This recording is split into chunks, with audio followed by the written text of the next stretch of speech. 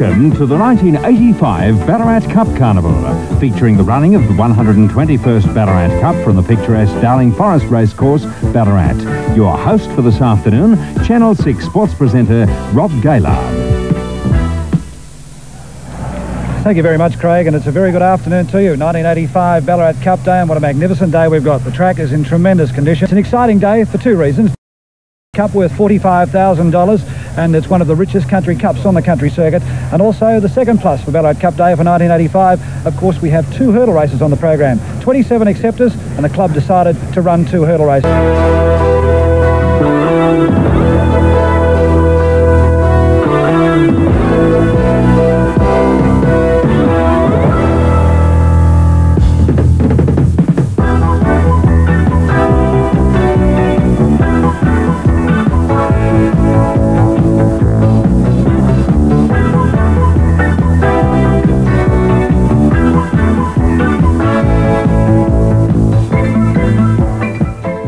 Robin, it's lovely to be here. What a delightful day it is, and very pretty course, and I'm sure that the club will be delighted with the field they've got for the Ballarat Cup and also for the two hurdle races. I think it's wonderful to see those hurdle outside races. Probably 3 or 4 in the Cup, which I mentioned last night in our turf talk. I think it's quite an open field. It's very hard to pinpoint, and we mentioned before in Jenny's show, and if you weren't listening to us then, there is a late scratching in the Cup, and it was one that I thought had a fair chance, number 13 Cup Tie. Yes, Ray Pick's had no luck at all, has he? He's had greatness in Cup Tie here. Of course, Cup Tie won at Traralgon on Friday, but he looked a chance. He's out. I think we saw one another yesterday about 5:30 at Flemington. Not so many mozzies up here, though, Des. No, well, it's very nice here today. I'm beginning to give 10 to Ballarat for their weather today. I'm sure that it's going to, it's early, you know, daylight saving is a bit of a nuisance, isn't it? It's only half past 11. We usually get tucked up there away because of the inclement weather, but we've had a lot of confidence today. That's why we're down here on ground level. You knew what you're about, Rob, I tell you. And I tell you, Ballarat, I don't think I've seen it looking better since I've been coming here, which is quite a few years. Recent rains, I think, did it proud. Well, we were just talking, Brian and I before, in relation to, or Bruce before, in relation to the track, and being the Flemington track man, you must be pretty pleased. You wouldn't mind them galloping on that of a morning down there? Oh, this is magnificent, truly. I don't have, not because you're Ballarat, everybody sort of gets a bit prone to say, we're in the area, we've got to say it's good.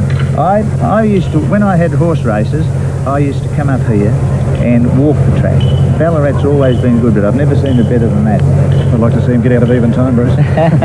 We'll be back with a look at race 2 of the program for you shortly after this break.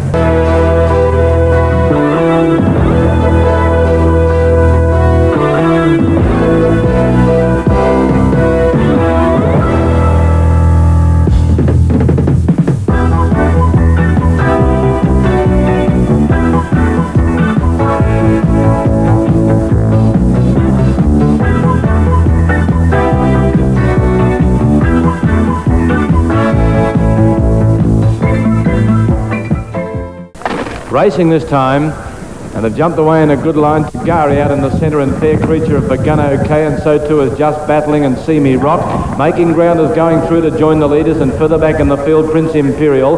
Back with it was Ty Moran, well back early as they settle properly into stride, Sir Rhythmic, as they go over the first. Prince Lindell is third last, and Diamond Scene back at the tail of the field, and back with him was Rocky's Revenge. They come to the turn the first time. See Me Rock and Fair Creature the leaders. Going up 3 wide as Ty Moran. Just in behind those runners was Insignia. On the inside was Prince Imperial. Tagari the outside, about 3 lengths to Making Ground. A length away Sir Rhythmic. Rocky's Revenge moving past it from Diamond Scene, Prince Lindell. And 2 lengths last of all was Just Battling. In the straight now for the first of 3. And the leader was Ty Moran. Out a half dozen lengths in front of See Me Rock now. In third place Tagari over on the outside. Next came Insignia racing 3 deep. On the fence was Fair Creature. A length and a half further back was Rocky's Revenge, Prince Imperial the rails, 2 to Making Ground. A half then to Sir Rhythmic on the inside, 3 or 4 lengths further back Prince Lindell. Diamond Scene second last as they jumped to third in the straight, and 6 lengths off last in the field was Just Battling.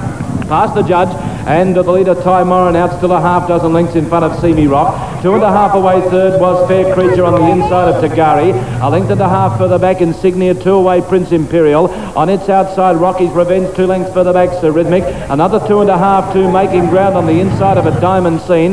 1 1/2 to Prince Lindell being scrubbed up, and a half dozen lengths away last of all is Just Battling. 1,500 metres out, and the leader still Ty Moran, a half dozen in front of See Me Rock. 2 lengths further back Tagari just shading Fair Creature the fence. 1.5 to Rocky's Revenge, a neck away on the inside of it, Insignia. 2 further back in the field, Prince Imperial, and then came Diamond Scene. The outside, Sir Rhythmic, didn't jump that one too well. Making ground out 3 deep, Prince Lindell spears up between it and Diamond Scene, and a half dozen lengths away last of all is Just Battling. 1,100 metres out, and See Me Rock took over here. See Me Rock, Ty Moran dropped back very sharply there, and See Me Rock a length and a half to Gary. 1 further back then, Insignia moving up now to join the leaders. Just in behind them, Fair Creature being hard ridden, 2.5 to Rocky's Revenge. Then on the inside, Prince Imperial, 2 to Sir Rhythmic, getting going from Diamond Scene.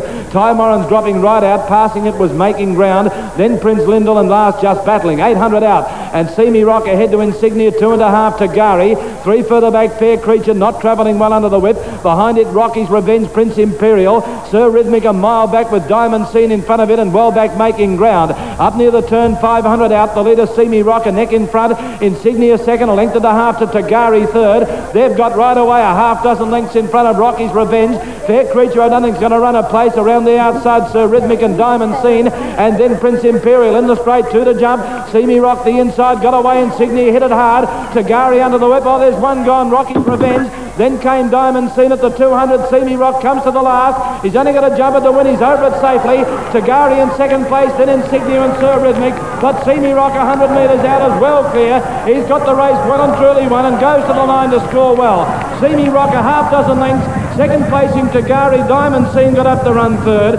Fourth in the race would have been Insignia, Sir Rhythmic. Then came Fair Creature, Prince Imperial. Further back in the field, Making Ground, Prince Lindell, Just Battling, and last in Ty Moran. Let's have a look back here at the rider of Rocky's Revenge, and see the rider R. Scrivano is on the track. He's conscious. Ambulance attendants with him. See Me Rock, number 7, ridden by D. Cannon, Darrell Cannon, the winner of the first heat of the Maya Hurdle. Number 7, See Me Rock first by LC2 out of Rock Rhythm. Raced by Jeff Tawney, Frank Morgan, President and Committeeman here of the Ballarat Turf Club, and J.M. Chatham, trained by Kay Garland here at Ballarat, ridden by D. Cannon.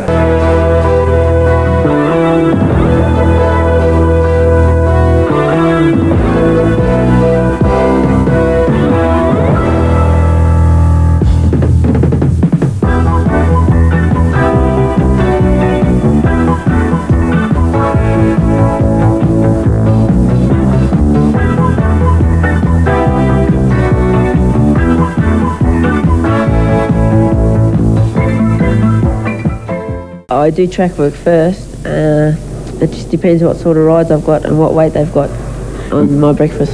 On your breakfast, so you could have a light breakfast or a heavy breakfast? Yes, that's right. Pretty involved, really. How long have you been riding now?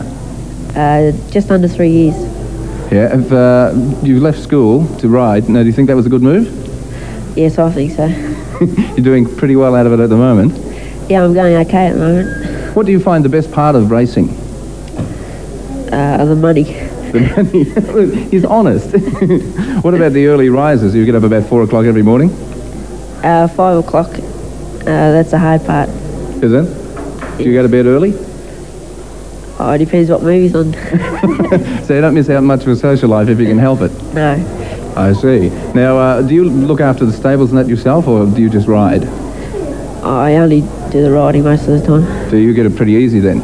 Pretty easy. Leave all the work up to the Straffords. That's right. What do you think's been the best ride in your career so far? Probably the Senior Cup. Winning that? Yeah, on Rich Brother. That would have been a big thrill. It was a very big thrill. What's your main aim in racing now? Probably like every jockey's aim, a Melbourne Cup. The Melbourne Cup. Now, the preparation for a cup, which is usually a long race, I know the horses have to take months and months and months to get fit. What about jockeys? How fit do they have to be? Well, jockeys, they ride all the time, so they're pretty fit. Okay. Well, thank you very much, Lenny Morn, and good luck for today, and we'll catch up with you after the races. Okay, thanks a lot. First jump about 300 metres away, the lights on. Off. Teakwood out wide began quite well with Beau Cumis and also in the Strand and Gwendolyn. Prince Chardon going forward looking for the lead. All Princes easing in behind them, followed by Ha Ha. Moving up on the fences, Sir Rockford. 2.5 away, Rich and Poor. And 4 lengths away, Carapom dropping out to the tail, and Tidemaster third last. Over the first, they jumped it okay. Trying to kick up on the inside now is Ha Ha and hold out Prince Chardon. He can't do so for the moment, and Prince Chardon now clears away, approaching the turn the first time. By a length and a half to Beau Cumis, followed by In the Strand. Getting through the field now, and back on the rail is Ha Ha. 2 lengths away, Teakwood, followed by, back in behind them, Tidemaster, Sir Rockford the rail. Then Beau Cumis, followed by All Prince Gwendolyn, and a length and a half away, Carapom.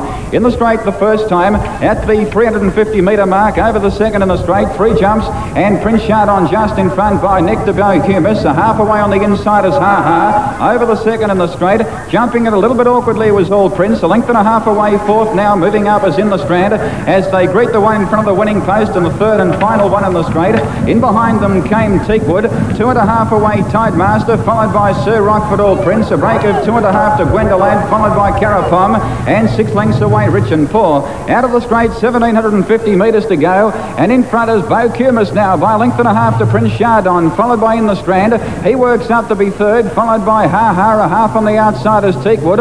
All Prince now taking closer order. He's going forward. 2 lengths to Tidemaster, followed by Gwendolyn. In behind them came Sir Rockford, followed by Carapom, and 6 lengths away, Rich and Poor. Along the back of the 1,450, 3 jumps in the back straight. Beau Cumis just in front by Nectar All Prince, who's gone up in a hurry. 2 lengths away, third is In the Strand. Over the one along the back, Ha Ha clipped that one. Prince Chardon going forward once again, followed by Teakwood. 2.5 away, then Tidemaster. And around the outside now, Teakwood is going forward to join Beau Cumis, and In the Strand makes a line of 3 at the 1,000. In behind them, 2.5 away, Beau Cumis is down. Beau Cumis has lost the rider at the 1,000. In behind them, Gwendolyn, followed by Sir Rockford, and 4 lengths away, Carapom, and tailed off as Rich and Poor. Down the side of the 850, and Teakwood now strode away by 2.5 to Prince Chardon. A neck away on the outside is In the Strand. In behind them came All Prince, followed by Ha Ha. Then Tidemaster now called upon. 4 lengths to Sir Rockford, 4 lengths away, Gwendolyn. Then Carapom, and tailed off as Rich and Poor. And the rider of Beau Cumis is quite okay. Around the turn, 500 metres to go, 2 jumps remaining, and Teakwood broke away. 4 lengths to Prince Chardon, 2.5 away, then All Prince, followed by Tidemaster under pressure. In behind them came Ha Ha, followed by In the Strand, 4 lengths away, Sir Rockford. Well back as Gwendolyn, followed by Carapom. At the top of the straight, 350 metres to go, 2 jumps remaining. Teakwood got over it okay, 2 lengths in front. Prince Chardon on the inside is coming again, followed by Tidemaster and All Prince. 1 jump remaining, 200 metres to go. They come to the last. Teakwood bungled it. Prince Chardon makes a run up on the inside. Tidemaster getting through the field now is coming quickly. Tidemaster starting to sprint through. He'll get up in the shadows of the post, I reckon. Tidemaster, he's grabbing Teakwood, and Tidemaster has got up and won at a half length to Teakwood. A half away third was Prince Chardon. Then All Prince, followed by Ha Ha. In behind them, In the Strand, followed by Gwendolyn, then Sir Rockford. Last in was Carapom. Rich and Poor was pulled up.